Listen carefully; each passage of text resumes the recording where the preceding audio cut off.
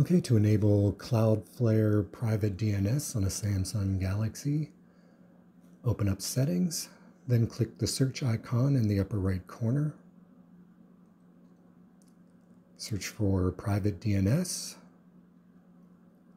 and then tap Private DNS. Tap Private DNS, then tap Private DNS Provider Hostname. And then you're going to enter 1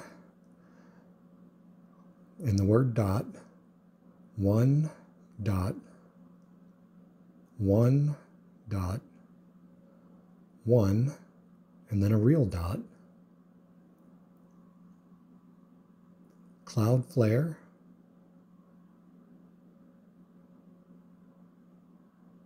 DNS.com. Then click Save. Next, open a web browser and go to 1.1.1.1/help, and it'll check your connection. You can see I'm connected using DNS over HTTPS and DNS over TLS. That's all there is to it. Thanks for watching.